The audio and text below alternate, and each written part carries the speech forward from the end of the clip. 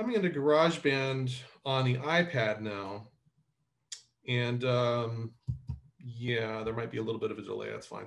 So, Christine, I think you'll recognize this tune. Oh, now I'm nervous. What is Yeah, it? no. So, this is something I wrote as a songwriting demonstration based upon an ad that was running on MLB TV a couple of years ago. So let me just play the backing tracks for you, and maybe I can get a thumbs up if you're able to hear it.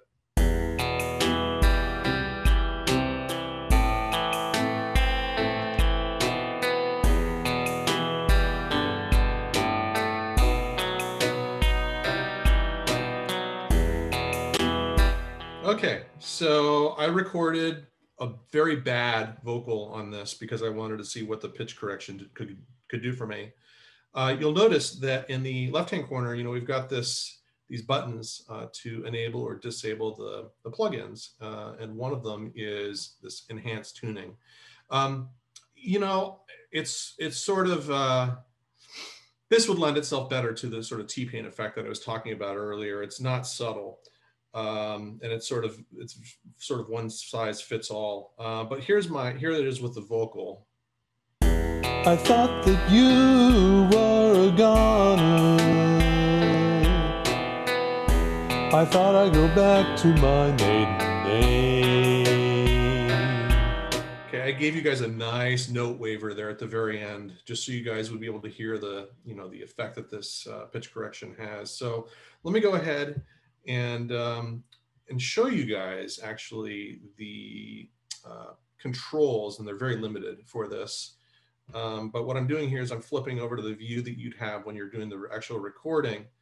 And you can see here when I toggle on the enhanced tuning, which I'm doing right now, see I'm toggling on and off.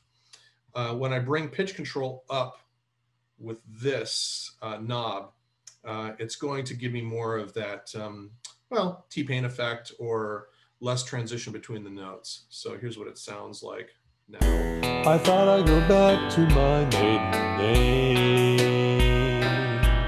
So you can hear that it's less of a waver now, and now it sounds more like it's just going duh, just sort of alternating between those two pitches. Okay, so once again, without the pitch correction, I'm really swimming for that note, and then if I turn it on and it's maxed, my maiden name, it sounds more like it's just alternating between two notes. And then they also give you this fun with extreme tuning, and I'm going to crank that and we'll see what that sounds like. I thought that you were a goner. I thought I'd go back to my maiden name. Yeah, so it sounds pretty artifacted again. Anyway, I just wanted to show that to you guys. It does exist on mobile. I did a little research into plugins that are, audio unit version 3 or inner application audio compliant. These are plugins that would be used on iOS, for example. And what I found is that the good ones are really expensive. There's one called Audio Tune that runs you $99, and I'm sorry, I just didn't plunk out the $99 to test it. There was no demo. And then there's another one called Vocal Synth that gets pretty good reviews. That one's about $12, but those would be enabled using either Audio Unit version 3 or inner application audio on iOS. Anyway, Christine, maybe see if there's any questions, or are there any questions about this? I have an important question. Mm-hmm. I didn't know you had a maiden name. What is your maiden name? Right. So that's all that ad. I'll link to the ad later.